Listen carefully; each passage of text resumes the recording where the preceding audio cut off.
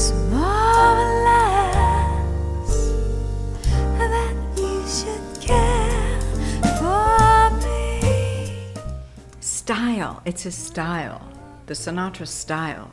The way he approached a song, the way he approached life. Interesting, interesting man who shined what became musical royalty for America.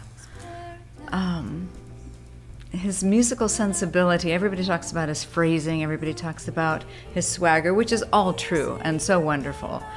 But it was the entire package that reached out to me when I was a little girl, when my parents used to blast him through the house, that just caught my ear. It made me dance. It made me feel really good. And as I got older and started doing music, I realized how good he was and how his approach was and how much quality was in everything he did.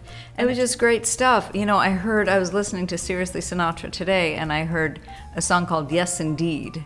And you'll smile when it hits you, yes indeed. And the horns go, ba-do-ya-da-da-ka-gow, ba-do-ya-da-da-ka-gow.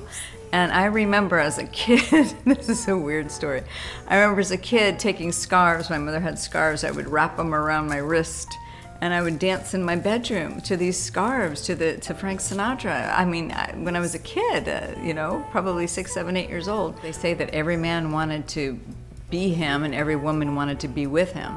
And I can totally see why and how that would be true. So why Sinatra? Why not? Marvelous that you should care for, that you should care.